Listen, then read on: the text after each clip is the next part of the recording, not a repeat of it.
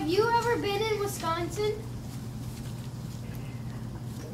Jake, yes, I have been to Wisconsin, yes. I've actually been to Madison, to the university there, actually I went twice to conferences, and I talked to people there about bats. So I was presenting some of the work we do here on bats to colleagues, to friends, in Wisconsin, so yes.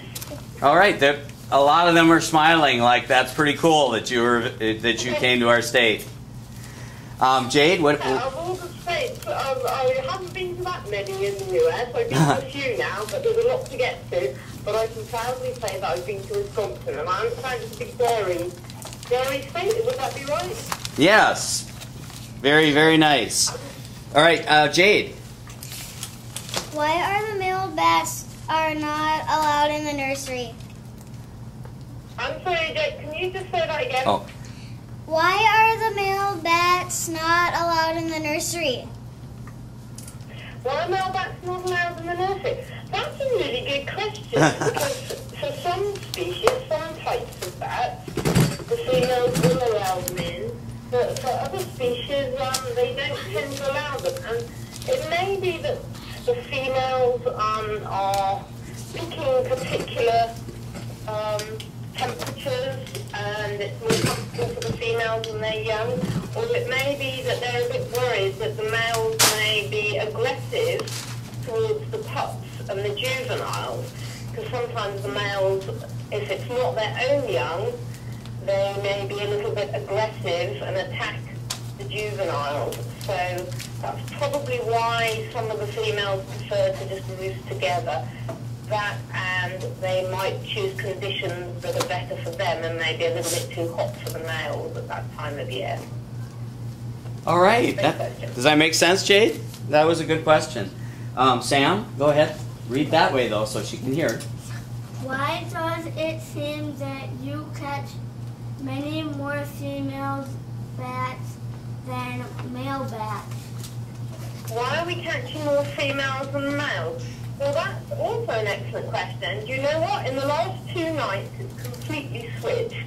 And we've had all the males out and just a handful of females. But we think that we were getting more females because a lot of them are lactating, meaning they're producing milk to feed their babies, their pups.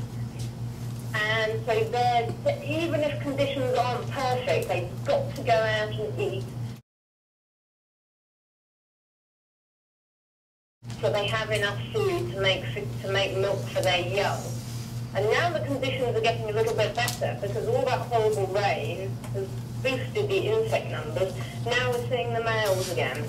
So we think initially it was females because they had to get out there to get enough food so they could make milk.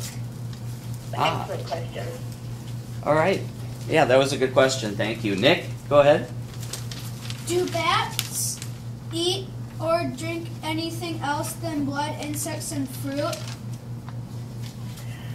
Well, there are blood, insects, and fruit. There are some that specialise on taking nectar from plants and nectar. from flowers, and so they're very important as pollinators. Just like bees pollinate flowers, that's very important pollinators here. They pollinate one of the most famous fruits in this area called durian. So they take nectar, some of the species, and then there's a few species, but not very many, that are proper carnivores. So they'll take small lizards, maybe small mice, small birds. There's even one species from South America that takes other bats and will eat other bats. Ooh. And there's another species in South America that takes fish, and another one Yeah, we read that. Remember that? let me see, fish. Oh, frogs. Specialises on eating frogs. So, but the most bats tend to eat insects, and then fruit, and then some nectar bats. And the carnivores are a little bit more specialised. Thank you. Jackson, go ahead. Do bats have a mate for their whole lives? The bats mate for their whole life? Probably not. it varies from one species to another. So some species, it seems like a male will try and get a whole group of females and have a harem, and they may stay with him for a year or two, but they may then go to change males. And in other situations, the bats just mate maybe just for the night, and in other species they will mate on and off over the years. So actually they don't seem to pick mates and stick with them forever. So they tend to swap partners a little bit more. All right, thank you. Larissa, do you have a question? Yes. How old are bats when they have a baby? How old do they have to be until they can have babies? Okay. Well, what we think for most species is they have to be at least a year old. So the year that they're born, they're juveniles, they grow up, and then because there's usually only one breeding season for most species, they have to wait for the next breeding season to come around. So the bats that we're catching now, the pups that you're seeing, they probably won't be ready to breed until this time next year.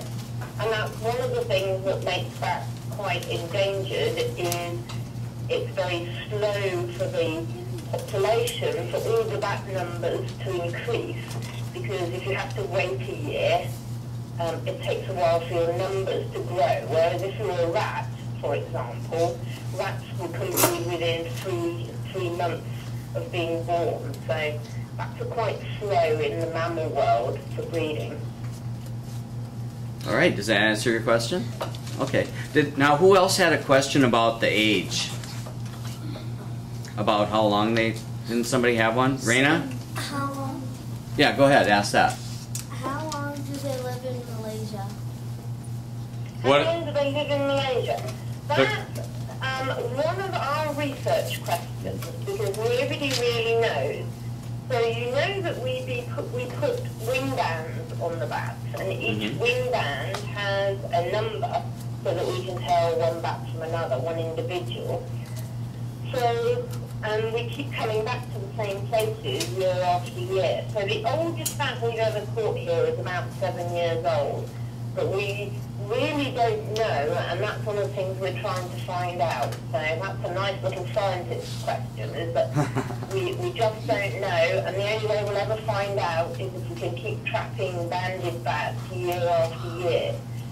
The oldest bat recorded ever was about 41 years old, and that was in Europe. And the only reason they knew it was 4 years old is because they started banding bats, 40 years old, is they started banding bats that long ago, back in the 70s. Okay, wow, so that's pretty old. Who hasn't gotten to ask one? Billy? How many kinds of bats live in Malaysia?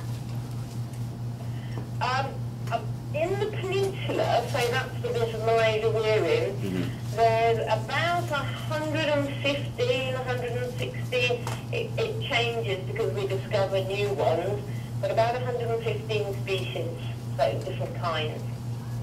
And along with that question, how many of those would you say are truly endangered right now?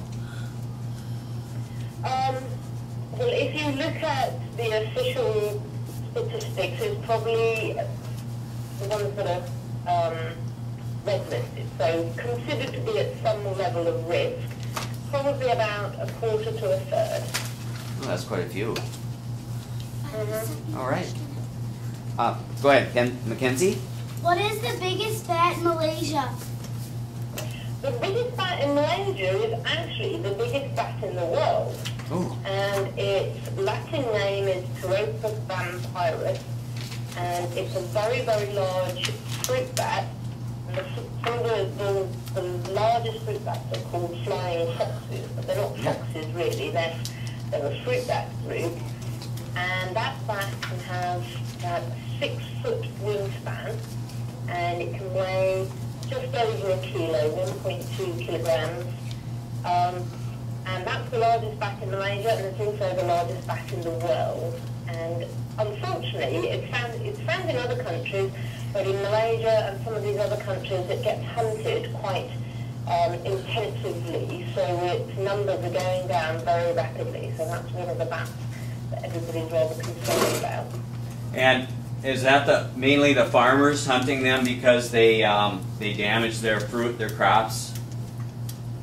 It's actually people hunt them here for food and for traditional medicine. Oh, okay. In Indonesia, which is not far from Malaysia, it's mainly for food.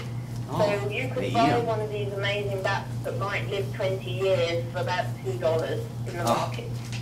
So they actually eat those. Wow. Mr. Paulson. Thank you. Who hasn't? Anybody who hasn't? I have a second question. Oh no, who hasn't asked the first one yet? Has everybody asked one? I have a second question. Hey, Jake, go ahead.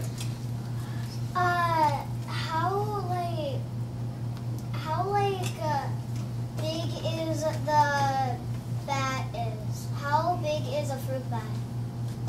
Oh, the one that she was just talking about? Yeah. How big would that be? Yeah. How big would it be? Well, if you had to, when I hold it, I need 2 hands, and I guess its body for you guys is probably about the length of your forearm, maybe. Okay. And So the then length of your arm. its wingspan is, Like here. I don't know, Mr. Paulson, how tall are you? About 5 foot 10 inches. Okay, so its wingspan is about the height of Mr. Paulson. So the wings would be and like it this. will weigh about So. 1.2 kilos, so one of the heaviest ones. So those are the biggest fruit bats. With the insectivorous bats, the biggest insectivorous bat that we have here is the Chiromeles, the naked bat that we posted some photos of, and that's can get up to about 200 grams. Okay, thank you. How much longer do you have in this current study? How long are you going to be staying in Malaysia then? How long will that last? Personally, I have about another month. My students will be here for another 2 months or so. So we hope that we'll be back next year. So the project's been going for about 10 years. And the idea is that we keep coming back and banding everybody and monitoring the numbers of the species. So for the short term, about a month, and then long term, hopefully it'll be for quite a bit longer.